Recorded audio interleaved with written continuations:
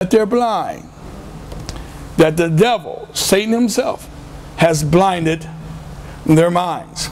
There's something that you must come to grips with, because many times you will have friends or family members or even maybe your parents been in church a long time, but yet they're still blind. And when you try to express things to them about the gospel, they don't really see it. And you have to understand that no man can come to the Father unless the Spirit of God draws them. It's not God's will that any should perish, but that all should come to repentance. But still, nonetheless, there are many people that yet the blinders have not been removed off their eyes.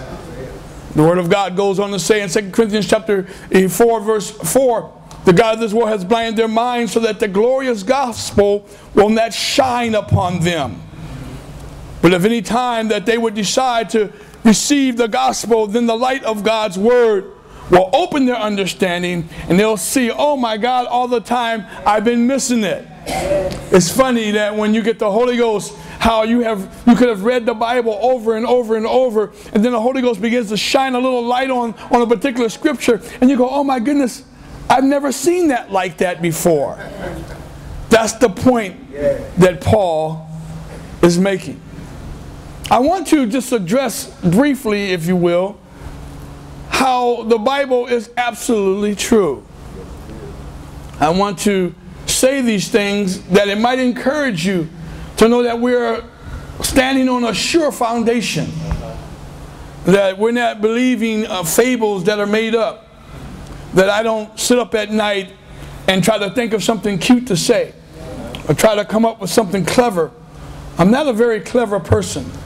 I think one of the reasons why the Lord called me the pastor is because I do have a way of making things simple. I've been a salesman for 30 years, and you have to be able to make it clear if you're trying to sell somebody a product that they don't want.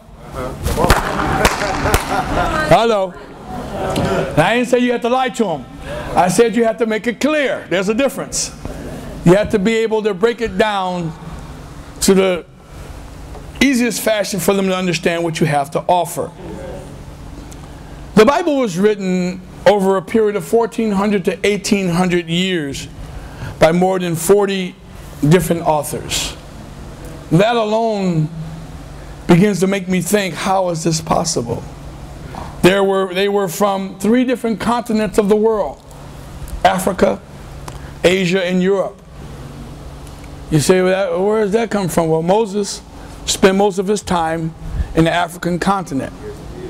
He wrote the Pentateuch, or as many people know it as the Torah.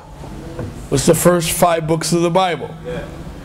The rest of the other prophets and writers wrote from their homeland of Israel, which is in the western part of Asia. And then Paul, who wrote most of the epistles, traveled all throughout Europe, Greece, and Italy. And even though the Bible was written in all these different places, it was written under many different kinds of circumstances. Sometimes it was written during the time of war. Other times it was written during the time of the Roman domination, where they were subject. Other times it was written when they were in slavery and they were in sorrow, during like the time of Jeremiah. It's written for different purposes. Some of the word was written to bring judgment against the nation of Israel. Other times it was written as correction for the church. Still, there is a unity in the Bible. And I wonder how that's possible. That so many writers from so many different thousands of years, for so many different eras over the whole globe, could write with such unity. And the reason is because there was really only one author.